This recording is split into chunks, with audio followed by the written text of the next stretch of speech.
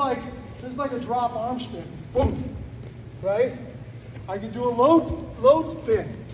I can do a load hip toss. So I push, I give this guy a little pull, and I load him up on my hips. That works. I can do a throw by.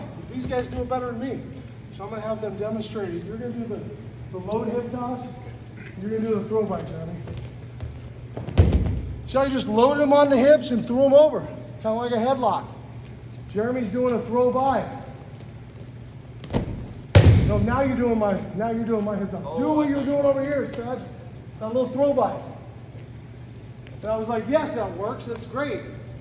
Hips go back. He goes throw by. There's a million ways to do this. I'm showing you one, but I come over here and I'm like, that's not what we're working on. But yes, that works. Yes, that works.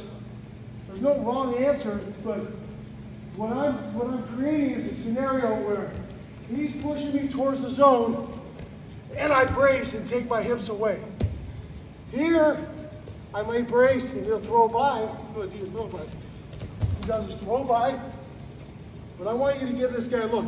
We'll watch some film. There's multiple different ways that these guys are doing it. Some are twos, some are fours. Let's take a look. I'm showing you a specific drop hip toss where I'm dropping, and again, the main important thing that I want to drop is his hips go back. That gives me room to rotate in here. But look at his knee, where his toes are. Am I past his toe line?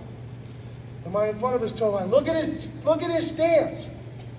Right here. Is he strong right here? Yes. Oh yeah, he is. Is he strong anymore? It don't take much. Okay, so let's watch these. Let's go back and play. But you can add that load.